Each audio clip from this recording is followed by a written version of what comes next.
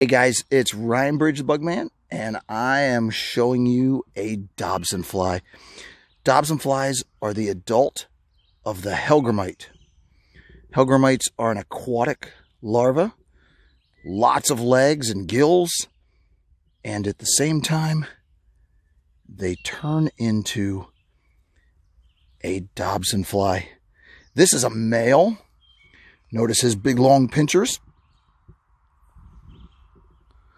Those pincers look pretty fierce, but at the same time, they're actually quite harmless. You see, he's trying. Even if I let him get me at the points, they're just not real strong. They really can't hurt you.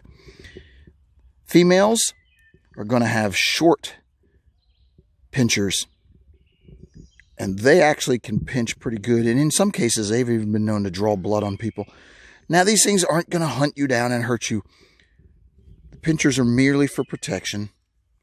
The males will use their long pincers in order to hold on to the females while they mate. Long antennae help them to smell when they're seeking out females. And they have these really cool, beautiful wings that help them to fly around at nighttime. They don't eat as an adult. They're only out seeking mates, and they're really easily attracted to lights at nighttime. Such a cool